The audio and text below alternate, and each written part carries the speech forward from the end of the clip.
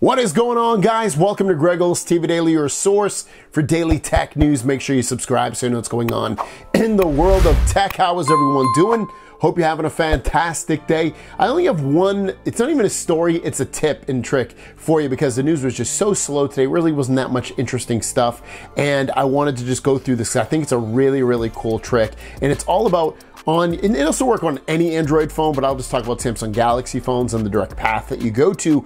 This will help you block ads in basically any app so that you don't have to deal with the ads in the app or on the website or any of that stuff. So this is a pretty cool little thing. So what you want to do is hit your home buttons here on your home screen, swipe down from the top, hit the gear in the top right so that brings you into settings. Once you're in settings, go into connections. Go down until you see your more connection settings. Tap that. Then go into private DNS. When you tap that, you're going to see automatic. It's going to be set to automatic most likely or off. Click on private DNS provider host name and type in that dns.adguard.com. Now before I do that, I'm going to set to automatic.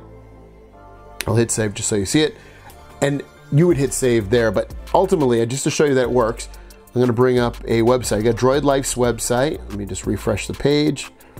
And we have an ad right there for Vons and Wired. And I'm going to close that site. I'm going to go back into settings, go into private DNS, choose my private DNS provider host name, which is dns.adguard.com, this is completely free. You don't have to pay anything. Hit save, hit the home button, and open back up the website. I'm back at Droid Life. I'm going to refresh the page.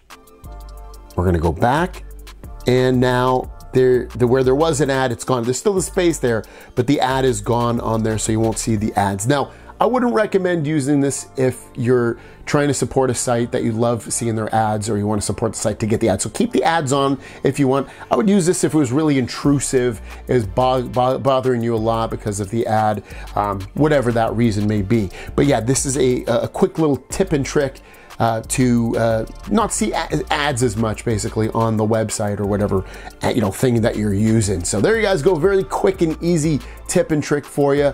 And if you want to set it back, if you're having any issues, I noticed that within like my banking apps wouldn't load so good when I had this DNS thing on. So you might want to, if you're having trouble with a website that you're loading up or an app not working completely easy, just go back into that connections and then go into your more connection settings, private DNS, change it back to automatic, hit save, and then close out the app, reopen it, and you should be good to go.